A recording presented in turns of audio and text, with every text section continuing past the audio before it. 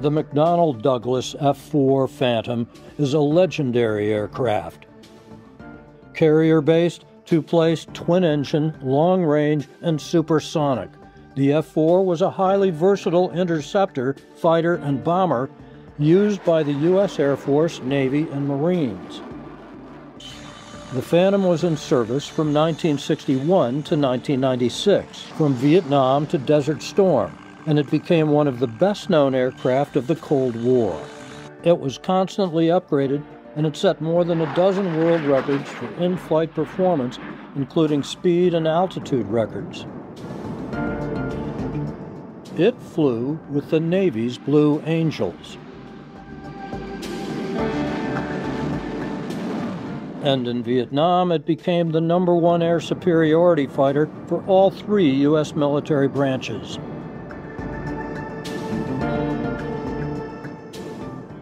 In 1972, flying an F-4J Phantom II, a pair of U.S. Navy aviators became the Navy's only air aces of the Vietnam War by achieving 5 confirmed aerial victories against the North Vietnamese MiG fighter aircraft.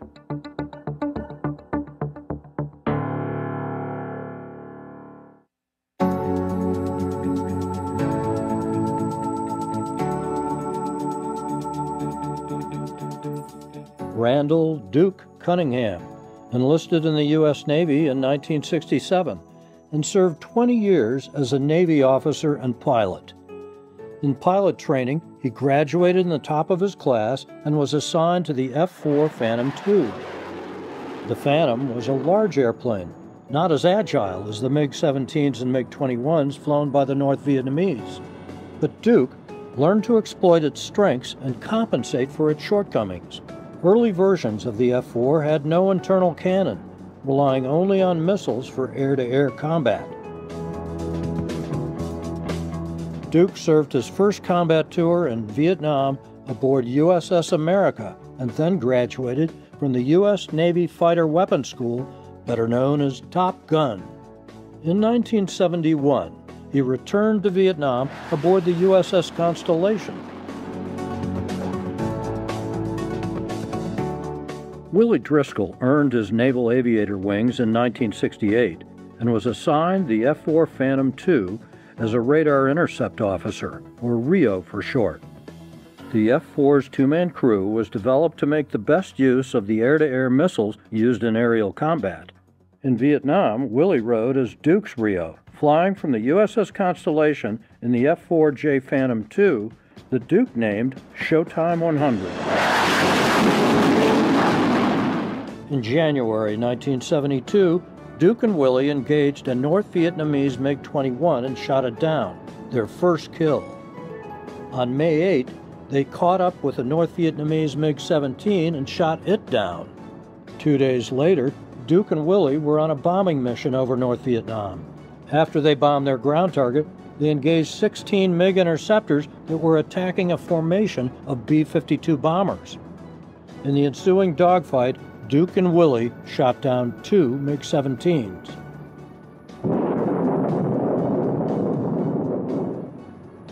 Alone and separated from their attack group, they headed toward the coast in the carrier. On the way, they found a single MiG-17 and shot it down. Leaving that encounter, their Phantom was hit by a missile. With their F-4 too crippled to reach the carrier, they ejected over the Gulf of Tonkin. They were picked up by a helicopter and returned safely to the Constellation. 5 aerial victories make an ace, and that day, Duke and Willie became the first American aces in Vietnam. At war's end, They remained the only U.S. Navy aces from that conflict, and they are still the Navy's most recent ace fighter pilots. Both men received the Navy Cross for their actions that day. Both men later became instructors at TOPGUN, and each held other positions in the Navy before retiring with the rank of commander. In the years after Vietnam, Duke became well acquainted with many of the North Vietnamese pilots he had fought against, and with their families. Meeting his old adversaries, he said, "I made some very good friends and gained a different respect." He was born in Los Angeles, the son of old-fashioned and patriotic parents who instilled in him the principles of courage and individual responsibility. Those values would serve him well in life, first as a boy playing sports, then as a coach in college, and finally as a naval aviator. Sheer will, determination, and skill made him Vietnam's first ace. Experience and talent helped him shape the next generation of pilots as an instructor at TOPGUN, the Navy's fighter weapons school. The inspiration for the Hollywood action drama Top Gun, his unique style and personality are his trademarks. As a member of the U.S. House of Representatives, he fights for the military with the same determination he fought the enemy over the skies of Vietnam. His legendary spirit makes him one of the most storied fighter pilots of the 20th century. His name is Randy Duke Cunningham, and he is a legend of air power. Randall Harold Cunningham was born on December 8, 1941 in Los Angeles, California, the oldest son of Randall and Leela Cunningham. Young Randy's early years in California were modest. His father owned and operated a filling station in Fresno, while his mother looked after Randy and younger brother Rob. His parents instilled respect for both country and family, and he grew up calling his 6'2", 230-pound weightlifting father, Sir. But had it not been for a peculiar event during an outing with his mother when he was a young boy, Randy's childhood might have been mostly uneventful. We were in a fish pond area, and I think it's still there, and there's a ledge maybe 3 feet high in this fish pond, and I jumped up on the wall and proceeded to fall into the water.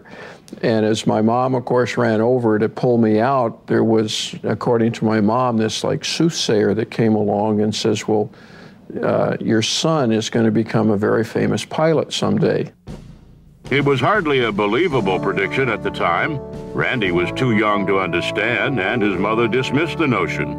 Nevertheless, it would prove to be a stark forecast of his future as an accomplished aviator.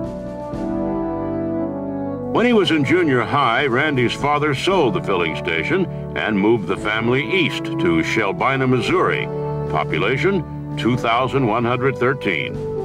Randy spent his high school years in this small farming town where his father was the mayor and ran a five-and-dime store.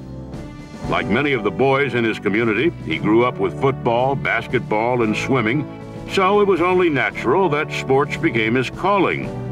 As a student at the University of Missouri, he landed a job coaching football and swimming at Illinois' Hinsdale High School. 3 of his athletes went on to win Olympic medals. But another curiosity was beginning to pique his interest: flying. He took his first lesson at the Hinsdale Airport outside Chicago. I got in with an Air Force colonel and who was retired, and the very first time I flew, it was maybe like a concert pianist that's a child prodigy, feels comfortable playing a piano. I felt like I had been reborn in an airplane. It seemed easy to me. It was something that I enjoyed. Cunningham continued to fly and coach sports until graduating from the University of Missouri with a master's degree in 1965. Randy felt a calling to do his part by serving his country. Flying fighters was what he now wanted to do, and the U.S. Navy offered him that opportunity. The training was tough, but so was Cunningham. The discipline he learned from his parents kept him sharp and focused, leading him to graduate at the top of his class at Pensacola in 1966.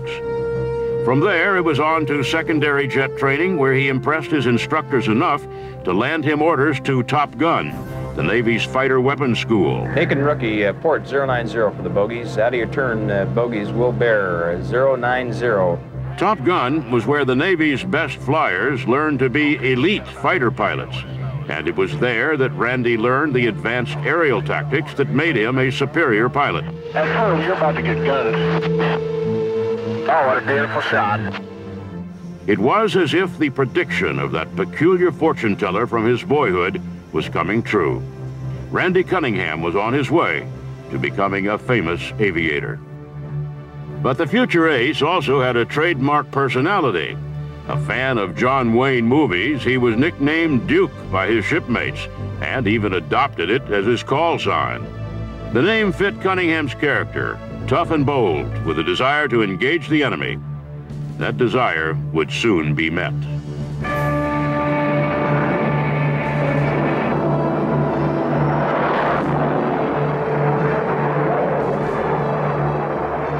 Cunningham's first combat cruise aboard the USS America was mostly uneventful.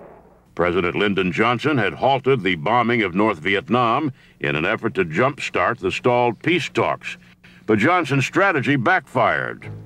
Flying missions in his F-4 Phantom, Duke noted that the enemy was using the lull to fortify its positions.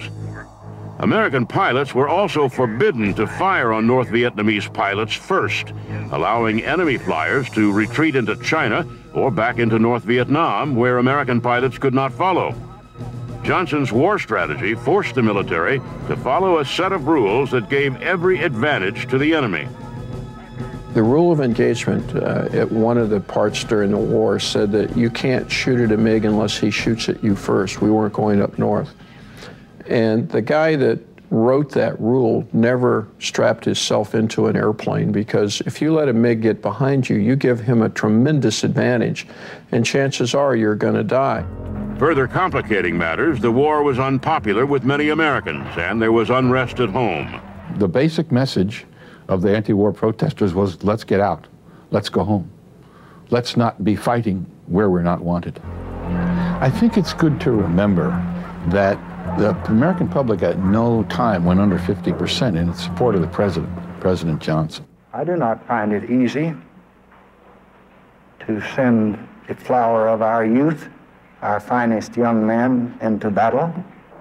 We did not choose to be the guardians at the gate, but there is no one else.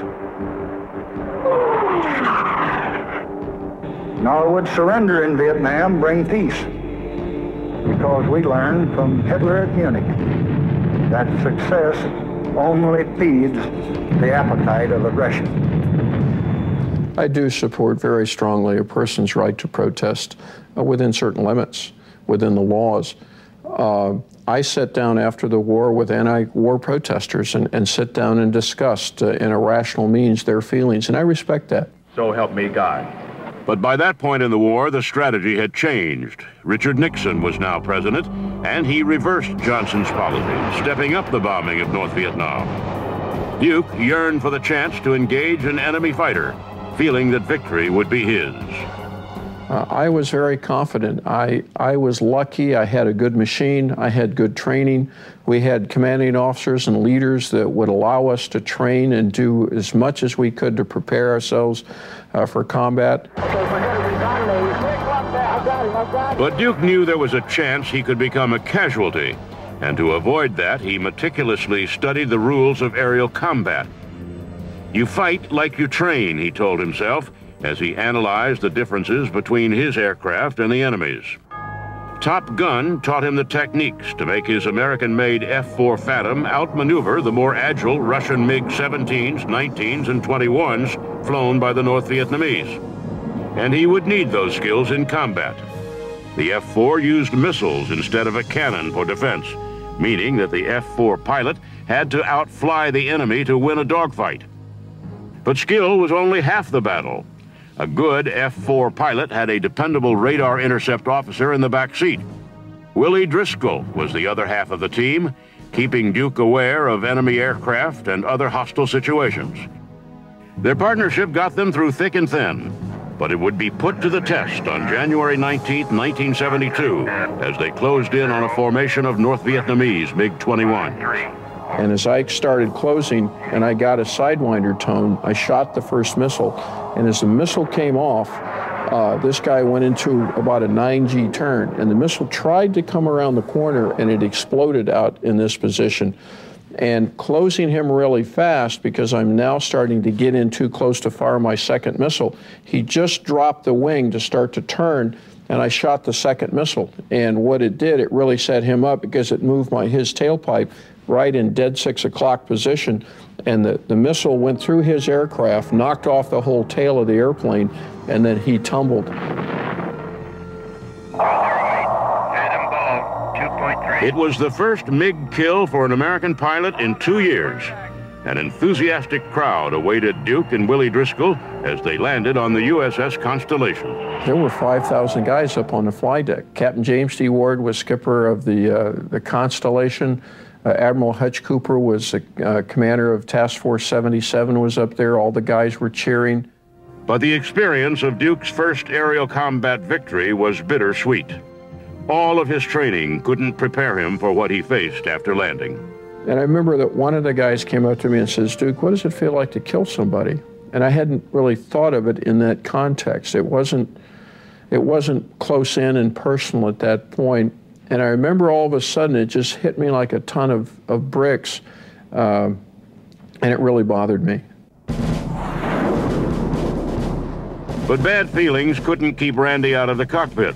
Within a few days, he was back to flying missions. And it wouldn't be long before the enemy tried to take on Duke Cunningham once again. It was May 8, 1972, when Duke and wingman Brian Grant engaged a formation of attacking MiG-17s. One less MiG made it back. 2 MiG-17s crossed on either side of our aircraft, just right over, just very close aboard, 180 out. Now, normally you'd think, okay, they're going the opposite direction, we're going that way, so that they're going to be out of the fight, because the whole fight's moving this way and there's no way that they can catch us. And Willie looked back and saw these guys actually turn inside of each other, coming down on us. Now, in the meantime, Brian is in a turn like this with this guy on him, and I came in at a very high angle for this guy and fired a missile, and he actually broke into the missile as it came like this, and again, he dropped his wing and went right, I don't know what happened, but the missile went right up his tailpipe and he blew up.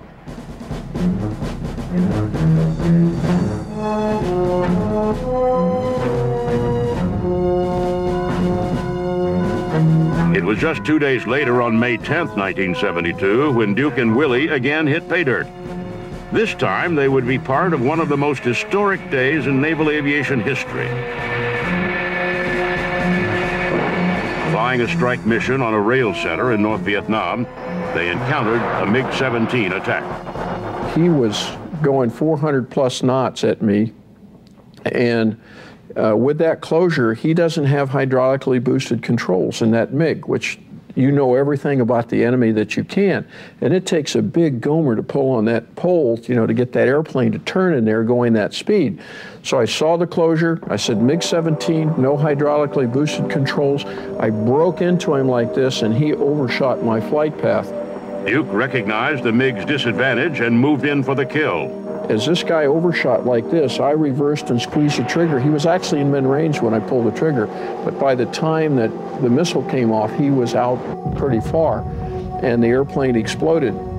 But there was no time to celebrate. Looking down, Randy noticed that many more MiGs had joined the battle, and that his executive officer, Commander Dwight Timm, was in trouble.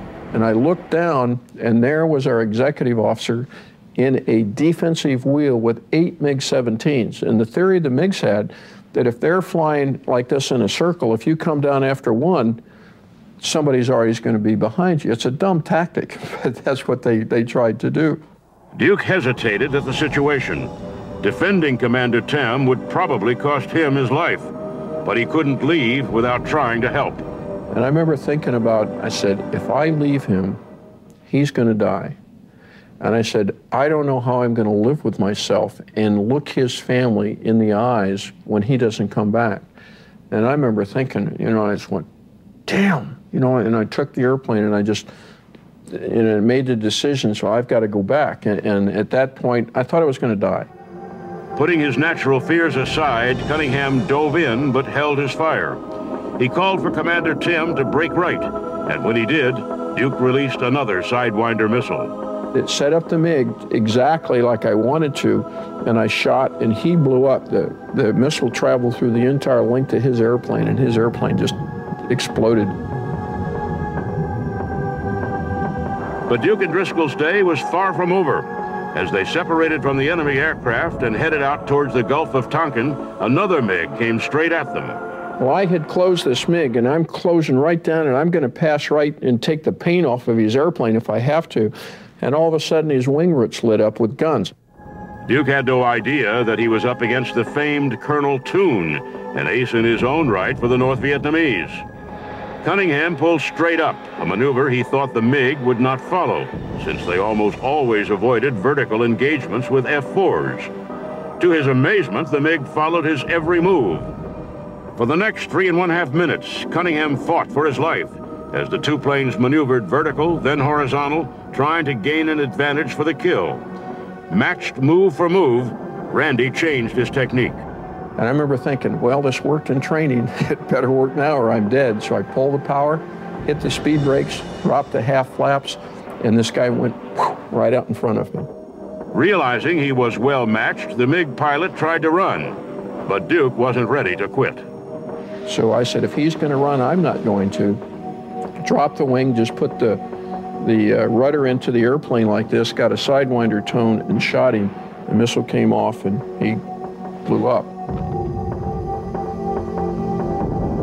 The remaining MiGs retreated, and Duke headed back over the water and toward the USS Constellation. Cunningham and Driscoll were the first U.S. aces of the Vietnam War, having shot down 5 of the enemy. But their day wasn't over yet. Without radar warning, a surface-to-air missile exploded nearby, causing their F-4 Phantom to lose control. And the airplane kind of rolled and went out of control upside down. Now, I remember thinking, at this time, I'm going to be a prisoner. And I said, God, get me out of this. I don't want to be a prisoner of war. Duke managed to keep control of his aircraft for 40 miles, using only the rudder and afterburner. But his plane was damaged too badly for him to make a safe landing. His only option was to eject and risk parachuting into enemy territory. I had always briefed Willie that I would say, Willie, eject, eject, eject, 3 times. And I only got out Willie E and bang, he was gone. And he knew it was time to get out of the airplane.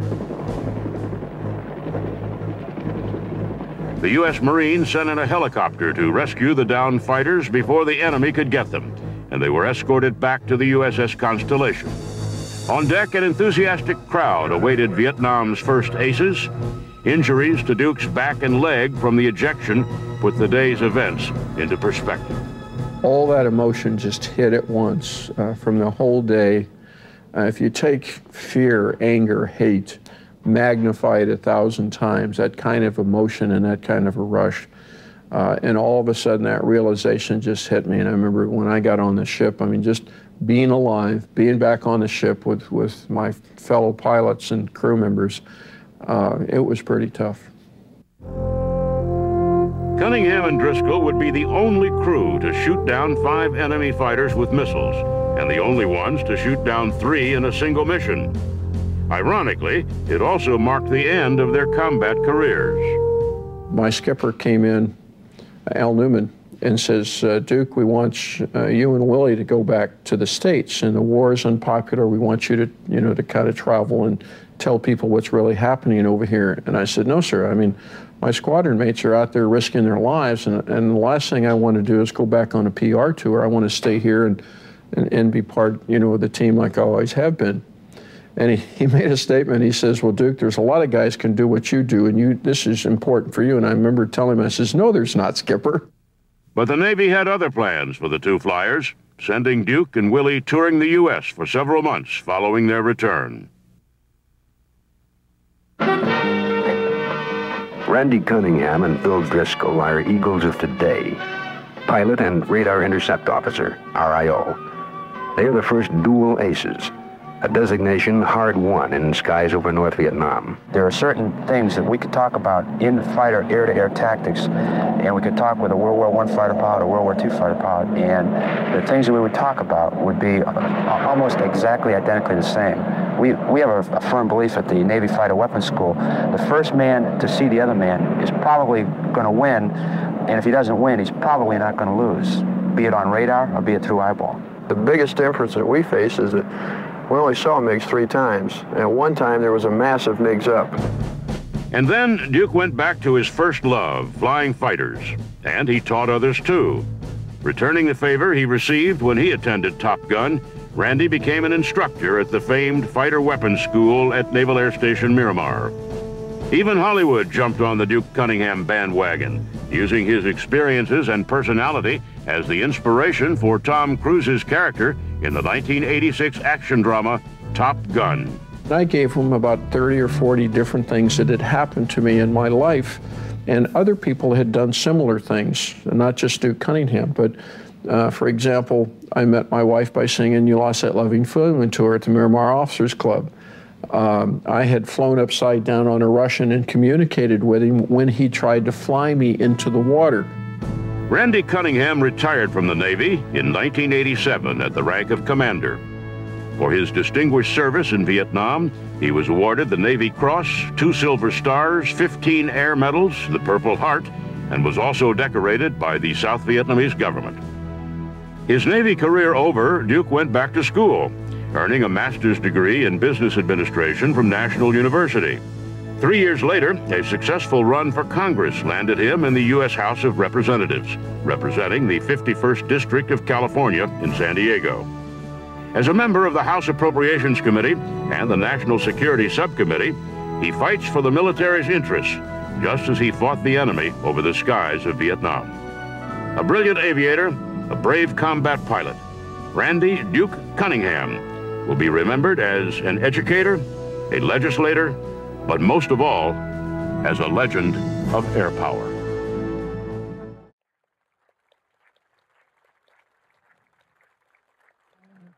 And then I'm going to ask one more favor today, and it's a little bit different. I'm going to ask to see how many fighter pilots, how many military fighter pilots we have in the audience. Please stand up. We got, wow.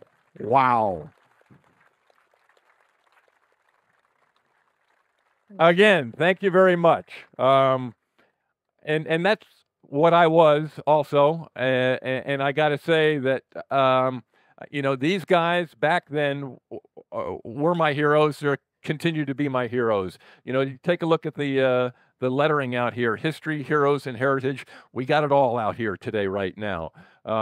I'm about a 2,000-hour Phantom pilot. I started flying the airplane in about 1976, and these guys back then were the guys I wanted to be. These were the guys who had 5 MiG kills, 3 in one mission, and that's what I trained. I trained to be the best guy I could be in the airplane, and listening, reading their stories. Duke's got a book called Fox 2.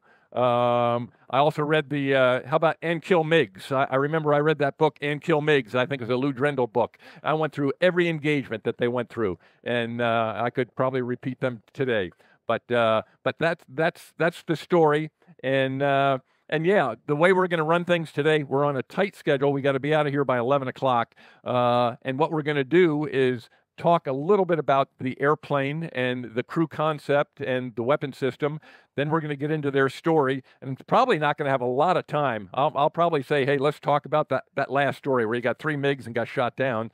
And then we'll open it up to Randy for a quick second, and I thank you, Randy, for having the airplane here. The original concept, of course, was to have what? An F-4. If we could have an F-4J here, that would have been great. You know, that's what these guys used to kill that airplane. Connie and I talked about it. We said, hey, you know, what else can we do? And, you know, they're Navy guys, so we said, okay, it was going to be an A4 over there, and Duke had A4 time when he was flying Top Gun, and Willie, of course, is a high time. How many hours in the F-14? You said 2,200. 2,200, 22 hours of Tomcat time.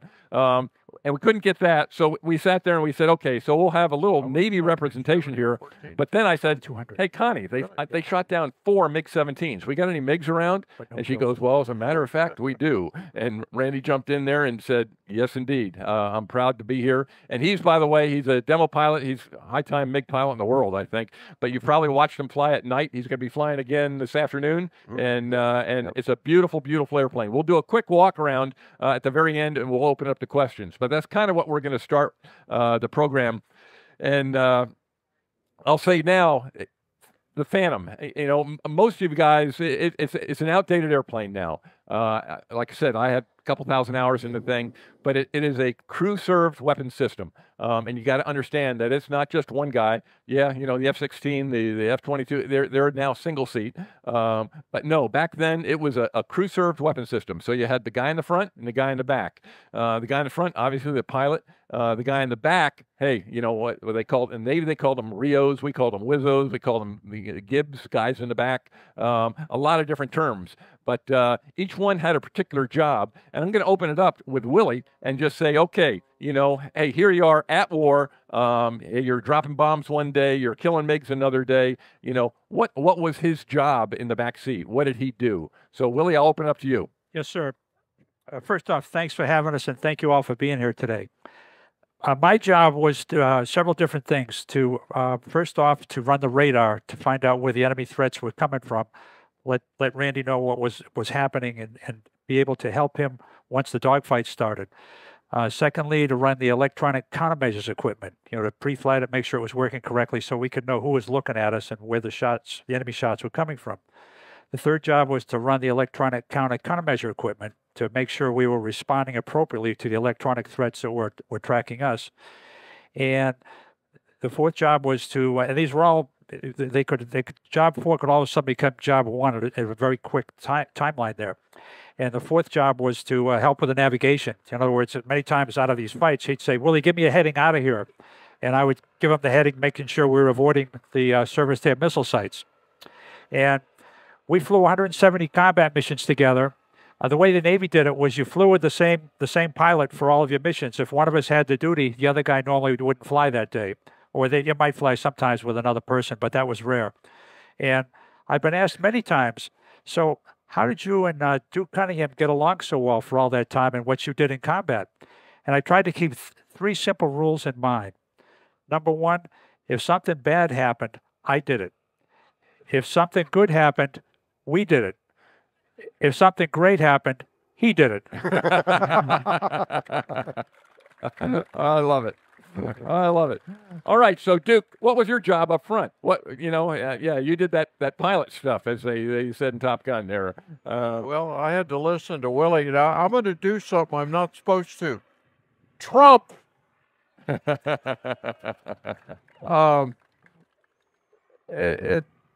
You just had to know what your enemy was. This airplane right here, it looks better on fire.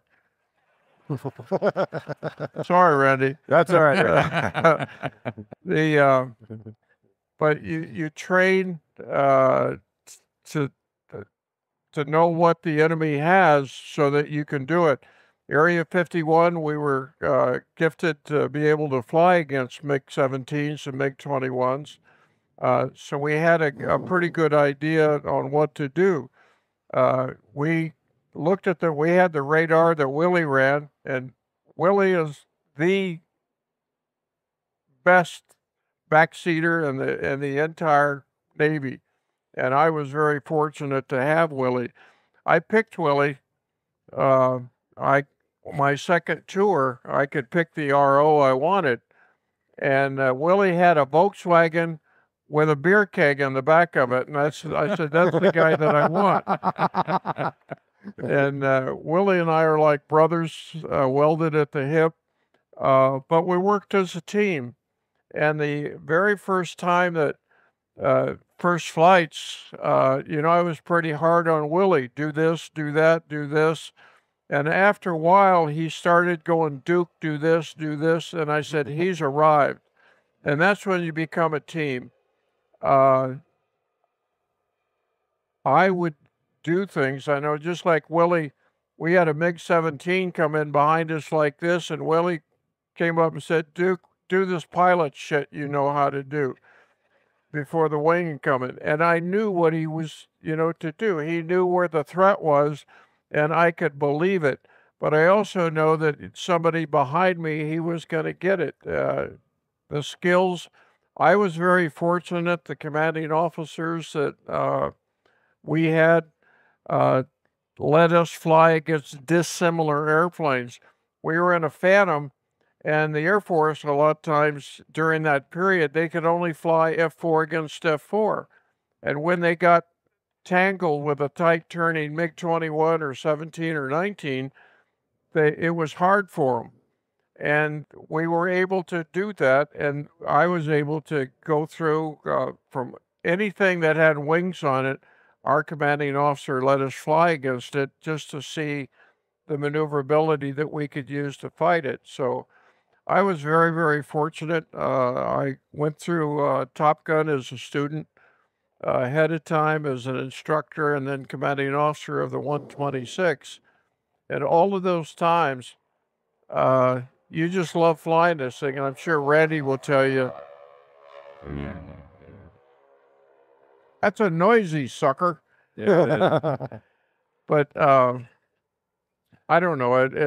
I just feel so gifted. And for you veterans, and especially for the wives out there, the wives of a veteran, you've got it really tough when your bros are going over there. And so God bless you. Duke, I got to ask, some more of the pilot stuff that you did up front. You're the guy pulling the trigger. You're the guy launching the missiles. Yeah. And most of your kills, from what I understand, were sidewinders. All 5 of them. I was going to say, I got to ask the question. Here's Willie in the back, with the radar, and the only other weapon system these guys had back then was the Sparrow missile. And I guess they recognized pretty early on that the Sparrow was very unreliable, but to do it, of course, Willie was a guy who had to sit there and lock on. You had to get the dot in the AC circle and all that kind of stuff back there. But did you kind of push that aside and just say, hey, it's so unreliable that it's not worth shooting at these guys, and you end up just shooting sidewinders at them? Is that essentially what happened?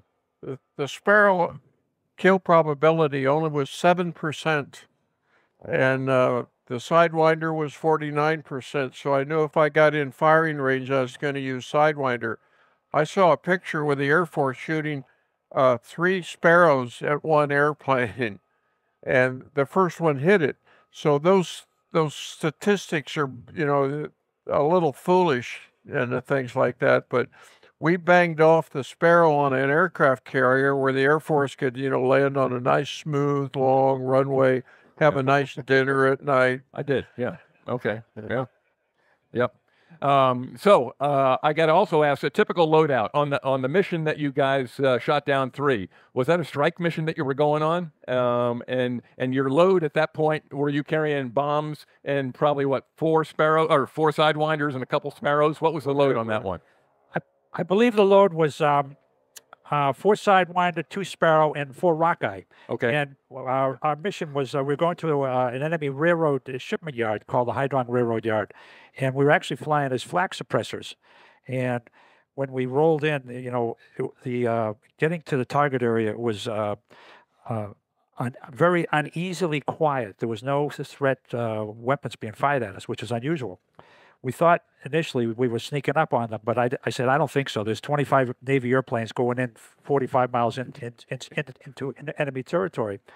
So right when we got to the target, it opened up. Remember when Harry Blackburn and Steve Rudloff got hit? And a lot of anti-aircraft. We actually decided at that point to unload our ordnance on where the threats were coming from. As I recall, our bombing run was a lot steeper than necessary, which I was okay with, by the way. And it was a lot faster, but we got rid of our Rockeye, and they're a weapon they're like a bunch of miniature hand grenades that scatter over a particular area. So it's a good anti-suppressant against anti-aircraft type threats from the ground. And I remember as we were looking over our shoulder at where the bombs are going, that's when we first picked up the enemy airplanes, and the fighting started from there. Okay. And a tur is a bomb rack. You're able to hold 3 500-pound bombs on it. And what hampered us this day was we had just struck Rockeye on a Hydrong Railroad Yard. And the problem was those turrs, the drag on it was tremendous. And if I got rid of the turrs, I got rid of my sidewinders. I couldn't get them separated. So when I went vertical, instead of going here, I would go up to this high and not have the separation that I needed, and that hampered us. But it was kind of tough on that thing. But the MiG-17, he turns at 19 degrees a second. We only turn at 12 degrees a second. So if I get behind him and he turns, he can out turn us. So we use the vertical. But when you're taking away that vertical, it's a pretty tough fight. Were you guys carrying fuel tanks too? You carry a centerline fuel tank, probably 600 gallon. Is that I got rid of the centerline as soon as I saw that my Brian Grant was my wingman. He said, "Duke, MiG-17." Soon as I turned like this, I went bang. I had trained, even in my car, there's 3 switches: labs, ready, direct, pickle. Labs, ready, direct enable us to get rid of the center line, and all I had to do was boom. And when he said MiG-17, I turned and I got rid of the center line because they were already coming down and firing. Yeah, okay. How about early warning? Did you have any, any kind of warning that the MiGs were there, other than your wingman saying, "Hey, the MiGs are there"? You know, we had some early warning stuff out there, so we probably knew that the MiGs had taken off, right? But did you have any heads up that the MiGs were getting close to you guys? You know, they call that real-time information, and we had a very good intelligence network monitoring what was going on from the enemy side. But we always had heavy debates with the intelligence community. Most of the time, they did not pass that information along to us. Now, we were controlled by a Navy ship called Red Crown, was their call sign. They're about 150 miles away from us. So when we get down to low altitude, we'd sometimes lose radio transmission with them. And I remember when we came off that bombing run, we dropped the 4 Rockeye, we were jinking back and forth, and I saw 2 black specks on the horizon. I thought they were Air Force airplanes. So didn't pay much attention to them, continued to scan across the ground, and then the black specks turned out to be several MiG-17s coming up the left side. I called him out to Randy that we had bandits closing on the left. He initially said, "No, Joy, keep talking." I said, "Break left, they're approaching guns." And then he said, "Got them." And then from there. Were they shooting at you then? No, they weren't. They were, okay. And to this day, you might have a better feel for this than I do, Wild Man, but I don't know if they saw us, but they flew right out in front of us. Okay, okay. You see this big gun right here? That's a 37 millimeter gun. That thing, when it's shooting at you, puts out a fire like this. It looks like he can kill you just with his flame. The other ones are 23 millimeter, but that 37 goes boom, boom, boom, and the 23 lights up like that. That is an eye catcher.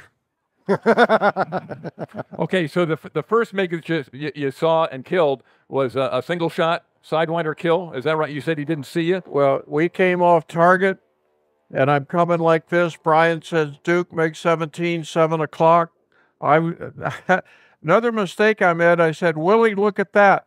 Look at the target we just bombed," because it was just obliterated. And that's when Brian said, "MiG-7, 7 o'clock. As I reversed like this, these guys were coming down, and I knew that he had a big limitation. He does not have hydraulically boosted controls. And a MiG driver, a big Gomer, trying to pull that airplane, it's hard for him. He had a lot of speed and his nose down, and 2 days prior to that, I had a MiG coming in on me like this, and I put 12 Gs on the airplane. I broke both hinges. The airplane was down for 2 months, and we pulled it, but then he rendezvoused on me because he can outturn me, and I had to go into the clouds to get rid of him. But with this one, he had the speed, he had nose down, I broke into him like this. He just soon as he overshot, I reversed, he came out the other side, and because I had labs ready direct to arm, the only thing I had to do was pull the trigger. We had one of the guys in our squadron got behind a MiG-17, and he forgot to go to arm. Now, I ask you, with a MiG this quick coming by, do you think I had time to throw 4 switches, reset the gun sight to 35 mils? No. But I did that on every mission that I bombed. I came up and went labs, ready, direct, and set 35 mils. So when that MiG passed there, I was ready. That's muscle memory, and that's what it takes, again, because of the speed, as you said. And in the meantime now, so you're killing this guy. Willie, are you keeping track of the second guy? There's another guy out there now. Could you see him? Well, right after the first splash, looked over the left side and looked like the Battle of Britain. The sky was full of enemy airplanes. So at that point, we weren't sure what was going on. I know Randy was thinking about the advantage of our airplane with the power. So we were taught by Top Gun, the term is drag the fight uphill. So we pulled up into the vertical and saw just a huge fight down the left side. You know, a lot of chatter on the radios, missiles, this kind of thing. And then we saw a Navy airplane, weren't sure who it was, and then 2 MiGs behind about a half mile, and the third MiG coming up, looked like he was coming up to join on his wing. What he was actually doing was trying to sweeten up the shot. We're setting up here, so why don't you take it from there, Waldman? We're up here, we see, that's Dwight, Tim, and Jim Fox. So there's 3 down here, and you guys are up high? Right. Okay. Yeah. Have Randy tell you about the roll rate and the pull on that airplane. Yeah, the airplane pitches very well, and it turns great once you've got it rolled, but once you've got it up at speed, 350, 400 knots or faster, roll rate is pretty poor, and that portion is hydraulically boosted, but it's not enough, and it needs roll spoilers, et cetera, to fix it. You push on the stick as hard as you can, and I've had people say, "What? That was such a graceful roll you made," and inside the cockpit, I'm doing this over here, trying to get it to roll. So, yeah. All right, so Duke, so you're up here. There's 3 down here chasing one of your buddies, and now did you just pick, hey, the guy who was closest to your buddy? I mean, well, they had some of these MiGs in a circle. They call it a wagon wheel. They're flying in a circle, and if you get behind them, there's always a MiG behind you. That was their tactic. It's a screwed up tactic, but they're doing it. And as these MiGs were coming around, one of our Phantoms, our XO, executive officer, was in a turn like this, and he had a MiG coming in, so I started down at him, and I was waiting for him to turn in front of me, and another F4 came, and if he had added another coat of paint on the airplane, we would have taken it off because I only missed it. So I had to go back through that thing and come down. And again, when the airplane came around a thing like this, it was easy because I just waited for him to turn his tail and squeeze and blew him up off my XO's tail. Yeah, and the AIM-9s that you were shooting the Sidewinders back then, you really had to be pretty close to the tail of the airplane. The Sidewinders now, you've got the front aspect. Yeah. They got cooled seeker heads and all that kind of stuff. You guys didn't have that ability. You had to be back there probably within 30 degrees or so, get a good tone, and then... Yeah, well, Dwight Tim, my XO, he had a MiG-17 here and a MiG-21 here. And I wanted to shoot the MiG-21, but the 17 was the one that was going to hurt my XO. So I ended up shooting the MiG-17. His name was Nguyen Van Tu. Nguyen Van Tu, I was drinking scotch with him in Hanoi just a couple years ago. And he said, "Duke, thanks for not picking me," the MiG-21 driver. Another MiG driver came in, and he's the one that when he came around a turn like this, he said, I asked him, "How come you didn't shoot at me?" And that's when he said, "Duke, I ran out of bullets." Wow. All right, so that's number 2. Now there's one more, and this one sounded like you were on your way home when you found this guy, or trying to get feet wet, basically, right? Made a big mistake. When I was fighting a Top Gun instructor or something, I would try and pass him close aboard, because if you're here, he uses that level of separation to turn on me and gain it. And I used to get it down from my instructor, but I said, I got turned on him, so what?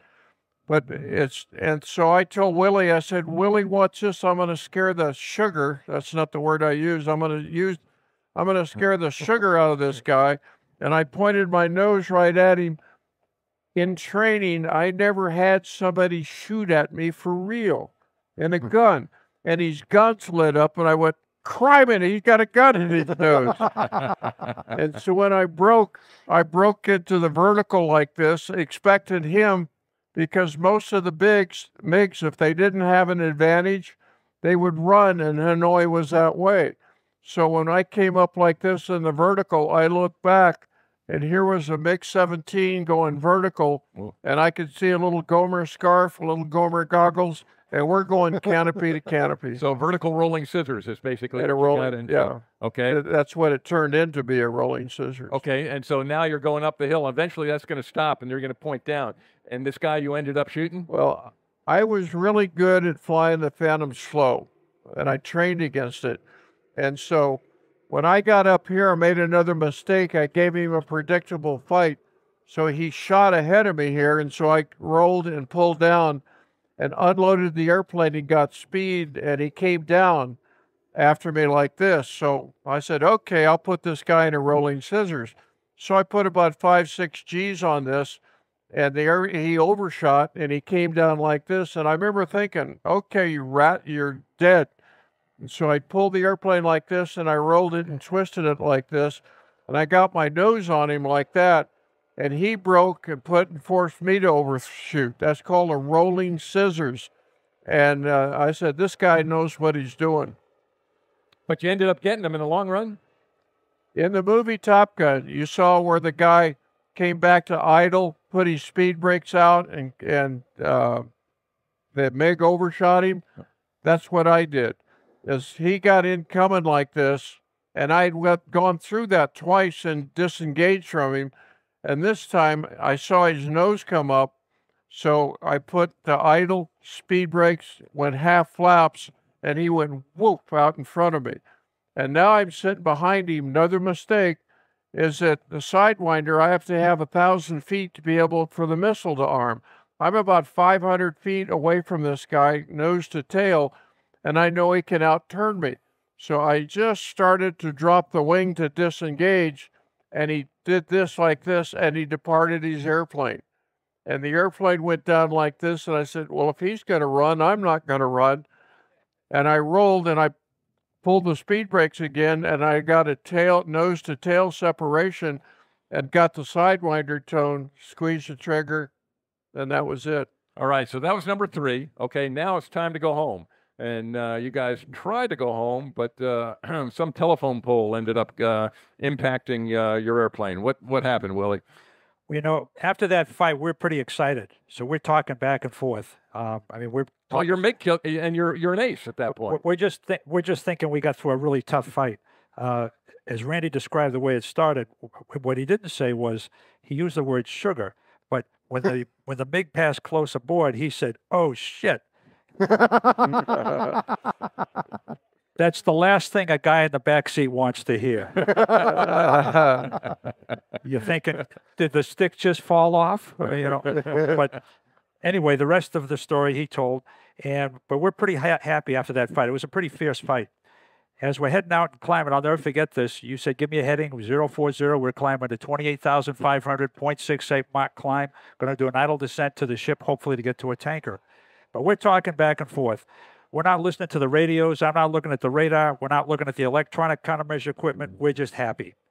All of a sudden, we hear this loud explosion. The plane bounces a little bit. I look out over the left side or the right side, and I see an orange fire, like an orange smoke, and the plane continued to fly okay. But I said, that was a SAM. And I said, geez, we better get ourselves back together here. So all of a sudden, we're back in the plane in the moment. The plane continued to fly normally for about the next minute and a half or so. Everything seemed to be okay. I looked over my left side just to make sure there were no bandits that were chasing us. There had been 2 enemy airplanes holding low overhead the treetops. I kept thinking, I wonder why they're letting us escape. I thought it was foolish on their part at the time. I later understood that they were bringing the surface-to-air threat up, and they told these bandits to loiter overhead the treetops. The bandits are now rapidly climbing toward our position, As I looked over the left side, I noticed the turtleback area where the fuel tanks are, there was a little bit of fire on the head side of the airplane. I reported that to Randy. I called him Wild Man on the airplane. He always knew when it was me talking when I said Wild Man. I said, Wild Man, we got a little bit of fire going on the left side. He said, Willie said, Duke, we're on fire.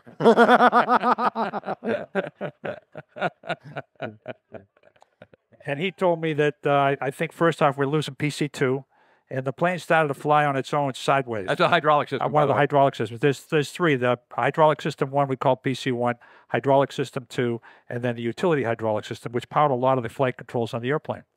So we're starting to lose the hydraulic control. The plane is starting to fly sideways. Now it's a question where, and I think we got hit, we're probably 25 or so miles inside enemy territory. So now it's a question of whether we're going to get the airplane out to the coast or not. You know, Randy and I talk every year on the 10th of May, the day this occurred. And I always ask him each year, what was the highlight of that day? And we talk back and forth. There's two guys that went through that would talk. And I always say, you know, Wild Man, I think the best flying you ever did was after we got hit. And he said, you know, Willie, I hate to tell you this, I wasn't flying the plane. But he somehow managed to get the plane up over to the coast. The plane went into heavy wing rock back and forth, flipped on its back, and we went into an inverted spin. Now, one of my jobs... How high were you then? We're probably about 12,500. Okay. So we got hit at maybe 25, 26,000, something like that. So we're upside down right at the coast. Now, we have this thing... You probably haven't seen this in a while. We have this thing called an ejection handle that sits between each of our legs. And there's also an ejection light that he might push if we needed to eject. But I knew this situation was extremis. So we're in this inverted spin. I'm squished against the top of the canopy. And it's there's a little bit of fire inside on the left-hand side. You know, the F4 in the back seat has all these circuit breakers. So I'm thinking we have to get out of this airplane now. So they teach us, I'll stand up so you can see, they teach us to grab the handle and hold with your wrist. It's about a 30-pound pull toward your chin. It's a crisp pull. But I'm squished against the top of the canopy, and this is about the best I can do. And we're spinning, and I know if it's uncomfortable for me, it's really uncomfortable for him in the front seat. So I do a one-arm handstand with my left hand. Although they teach us this, I get the top of my two knuckles on the top of the handle. I figure that's probably the best I can do. I can still hear the instructor saying, feet flat on the deck, arms in, eyes above the horizon. And I said, if I try to sweeten this grip, I might lose the grip. So with this, I yank it, bam, it fires. Off we go. The next thing I know, I look up and see the orange and white parachute, and we're coming down to the mouth of the enemy's harbor. What the enemy does is they send out PT boats in our direction, you know, so it wasn't time to relax right now. There's PT boats coming toward us. Randy and I were about a half mile apart. We could wave to each other in our parachutes coming down and give the international signal that I'm okay. You know, as we came down, now I joined the Navy not knowing how to swim. I think you were. He was a swimming hole to go through training. You were a swimming instructor at University of Missouri, if I recall. So anyway, I had a hard time, but when I learned how to relax in the water, everything worked out okay. But for a guy like me to say water entry was uneventful, please consider the source. So got out of the chute, got into my raft, broadcast our position. I was Showtime 100 Bravo. The enemy TT boats were called Skunks. And the Haiphong Harbor where we ejected, that was called Point 66. So I said, Showtime 100 Bravo, 2 Skunks vectoring our position at Point 66. They said, Roger, come up beeper 2828. We did that, was in the water maybe 20 minutes, and then we were rescued. I've been asked many times what it was like to be coming down in the parachute after shooting down the 3 MiGs, jumping out of a flaming jet with enemy PT boats coming to get us. What was going through my mind at that particular moment? My answer very simply was, perhaps I made an incorrect decision in leaving the Army Reserves back in Boston. Let me tell you a real story.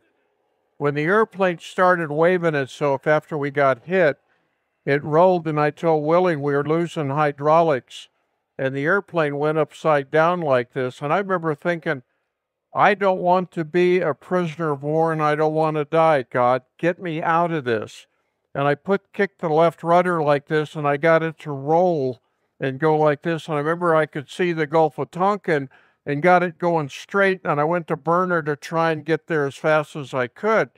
And I remember thinking, God didn't have anything to do with this. It was just my flying skills that did this. But the airplane went back upside down, and I said, God, I didn't mean it. Get my butt out of here. True story. Wow. Now, Willie, I'd always briefed Willie that if we ever had to go out of the airplane, because some other pilots, their pilot said eject for some reason, and they punched out. I would say, Willie, eject, eject, eject, and we go out on the third one. I only got out Willie E, and bang, we were gone.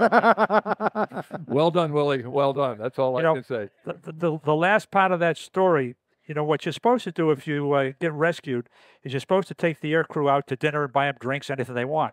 They didn't know what to do with us. The next day, we were on board the Constellation. I had the duty that morning, and then we've flown to Saigon and then back to the States, and we toured around the country for the next 10 months making presentations to different groups. So I always felt bad that I never got to thank the aircrew that came out and rescued us. About 8 or 9 years ago, I got a call from a fellow that said, Willie, I'm the commanding officer of that helicopter squadron, HC-7, that rescued you guys. We're having a reunion in Las Vegas. Can you come as our guest speaker? I said, absolutely. So I came to the hotel in Las Vegas. They were all there, about 150 of them with their families in this big conference room. I walked up to the podium and said, here's my credit card. I'm about 35 years late. Do with it what you want. And they did.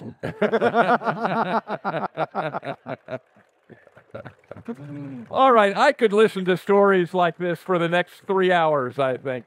But I did tell Randy that I was going to let him talk a little bit about his airplane. We already know the best-looking MiG is one with smoke coming out the back of it, right? On fire. Yeah, on fire. But, Randy, I'm going to ask you real quick, hey, talk to the people a little bit about your airplane, how it flies, the armament, etc., and then we're going to open it up to questions after that. Sure. Thanks for being here, by the way. Oh, you guys are more. Well, this is a great honor for me. This is I'm having a blast. This is awesome. What you have is a Russian-designed MiG-17F. F is a designation for the first version with an afterburner. One of the things that made the missiles that these guys were shooting more successful. And these guys, they didn't have afterburners back there that you were shooting at, or did they? Oh yeah, yeah. The F model was the one that they splashed. So the aircraft doesn't have hydraulics in the pitch; it does have it in a roll. But the wing design, some of you guys that are sitting more along the wing, you can tell it has a 48 degrees wing sweep to the second fence, and only about a 38 degree from there to the wing tip, I believe. Also, it's two different airfoils. It has a much sharper wing in the inner board and a lot more camber on the outside. And that camber, when you get the jet up at a high velocity, knots or Mach, cause the airflow to get over the top of that wing very accelerated, causing a high pressure on top of that L-line and making it very difficult for the pilot to roll the jet. They modified the hydraulic system on the flight controls twice, if I read right.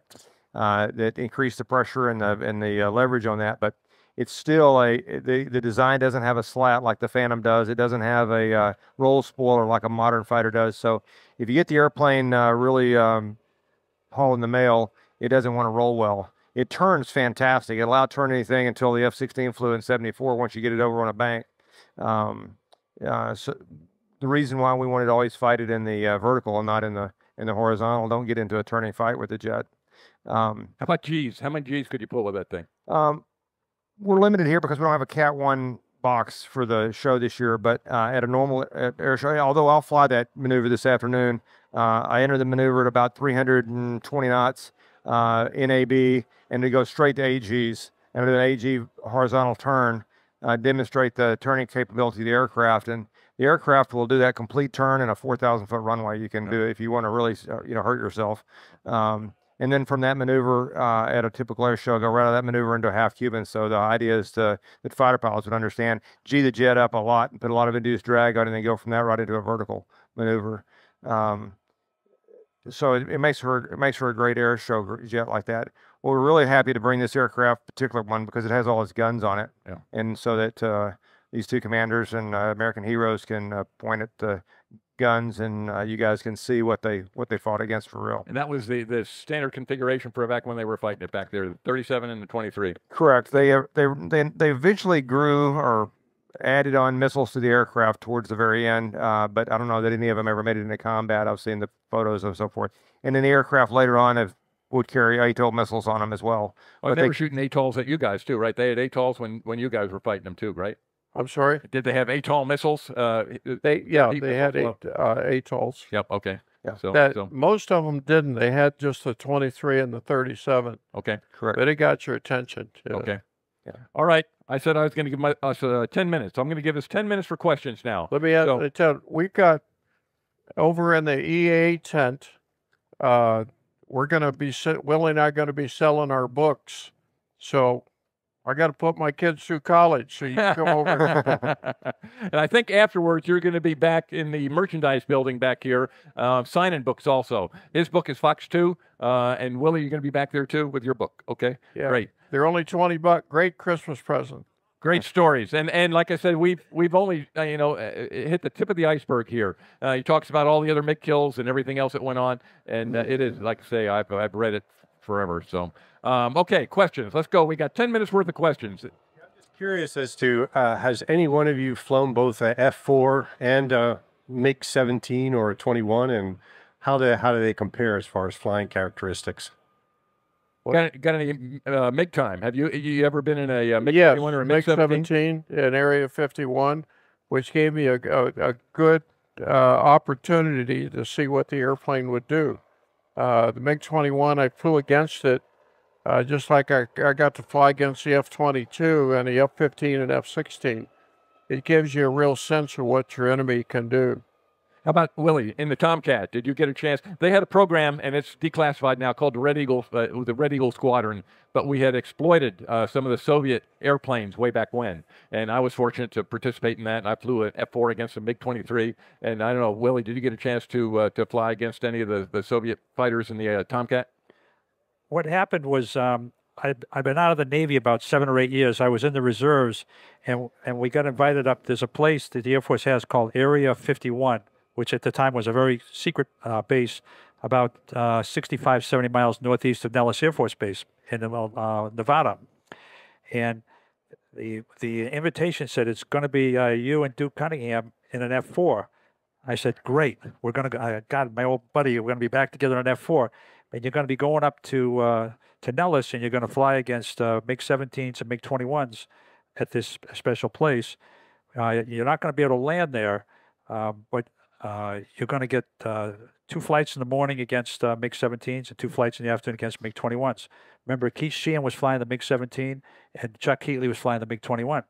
And we got ourselves in the exact same situation. And he was behind us, the MiG-17 flown by a former Top Gun instructor named Keith Sheehan, call sign Sheik. And you did the same thing, the idle speed brakes. He flew out in front. He said, I should have known better. But it didn't end well for him. We were in a vertical fight that afternoon against a MiG-21, and strangely enough, we lost sight of him. Remember, he was back at our deep 6 right on the deck, and we're up at the top going in a vertical fight. When we picked him up again, we were in huge trouble, so we did the best we could trying to hold him off. But my experience was it was a thrill to be back with Randy in an F4 going against real MiGs, but it was absolutely probably the best flight I've ever had in a fighter plane, because we were over at the United States and American airspace, airplanes flown by U.S. Top Gun pilots, and there were not any missiles or bullets being launched at us. It was just a fun day of flying. It was really a thrill. We had 5 flights that day against them. It was special. Outstanding. All right, we got another question over here. Commander Cunningham, when you shot down Colonel Toon, I guess in one of the best dog fights you ever had, probably the hardest. It was, but that was never documented. When I went into, after the next day, I'd always refused to talk to the press after our kills because they were left-wing SOBs that didn't tell the right story and made the military look bad. So I refused, but on my 3rd kill, Admiral Hutch Coopin, CTF-77, said, Duke, I want you to go to Saigon. And we did. We went to Saigon to listen to that. It happened to be we had 3 Australian strippers that day at the thing. But I'm sorry, what was the question?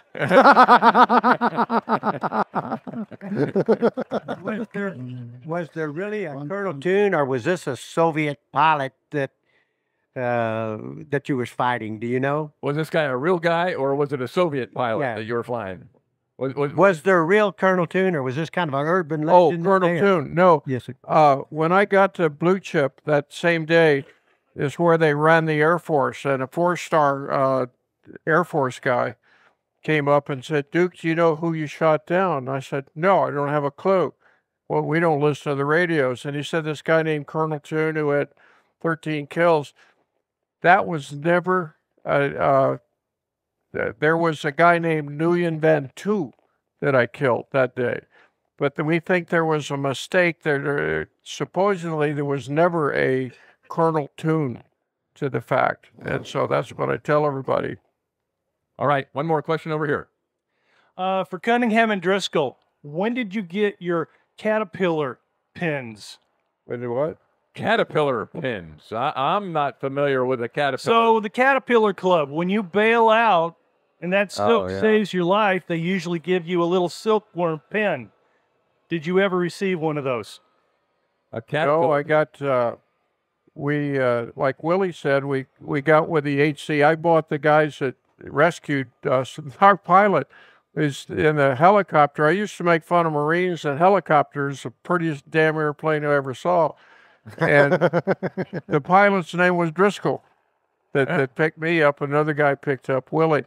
We got, I bought him a case of scotch for the thing, but we never got a So it doesn't sound like they got a Caterpillar pin. Sorry.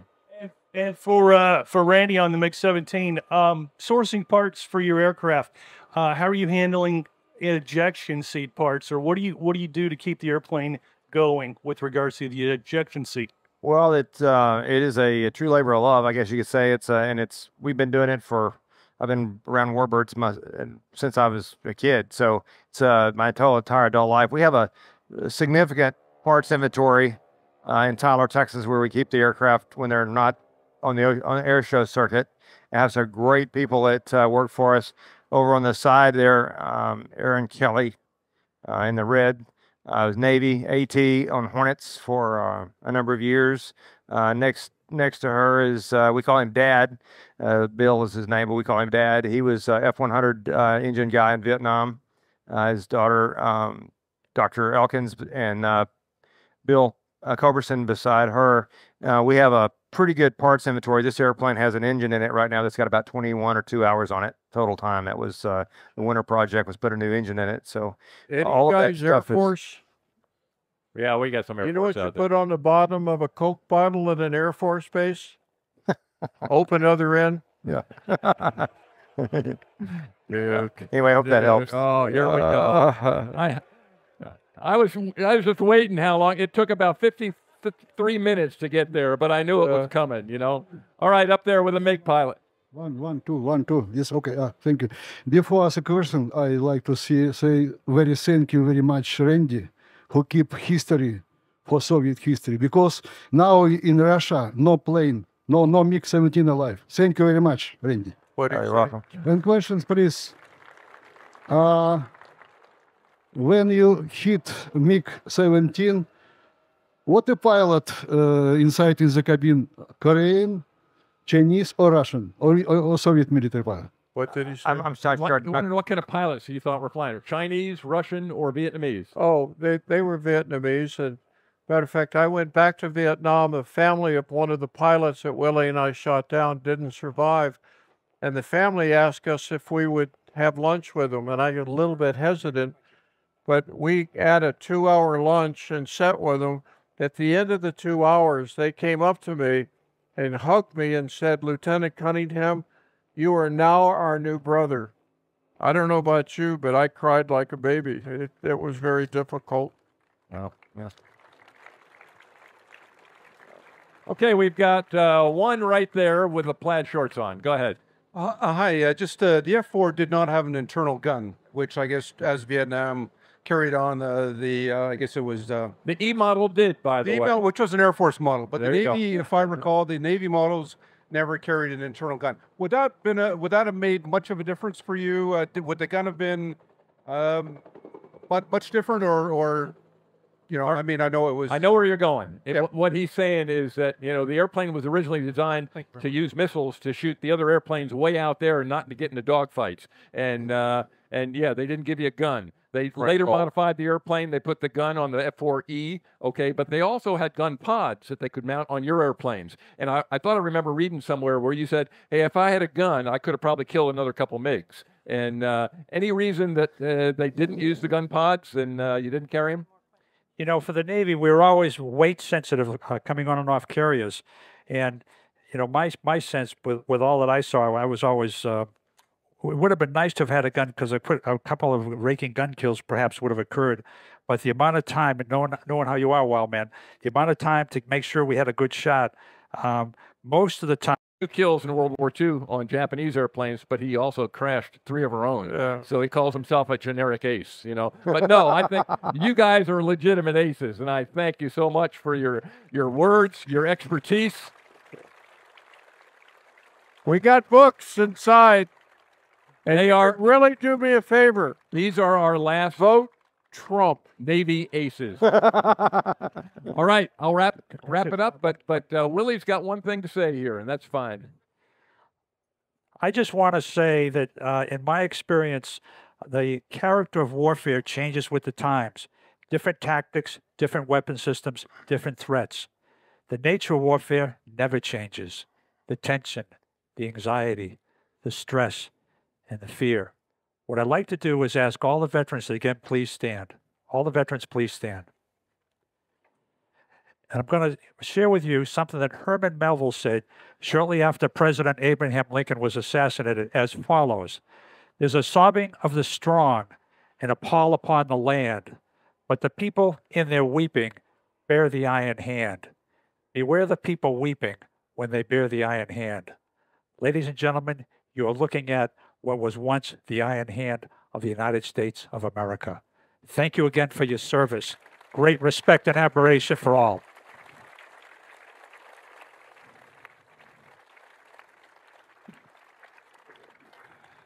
With that, I'm going to say thank you, Duke. It has been an absolute honor.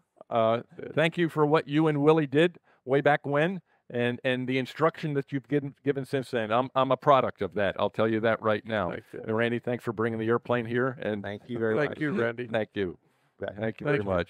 Thank you. And just very much. In case you were wondering, Randy just gave me a MiG coin. I told him earlier, I said, these guys might just kind of wing it, you know, and throw it away. But I don't think so. But it's a fighterjets.com. It's got a MiG on the back side of it. It's got a red star on the front of it. And he told me something very, very interesting. You can put it on a table and you can spin it. And it's got a star there. So wherever the point on the star ends, you know, that's who buys the drink. So it's on the nose of the jet. There's a little triangle on the nose of the jet that points basically the same direction the jet is, and it got a little raised spot on it. Not that you would ever show up at a bar or anything, but if you did, by no fault of your own, and you were to spin it and it pointed to somebody that was supposed to buy, not that you would play that game for real, but at any rate, it's my pleasure and true honor to be here with you guys.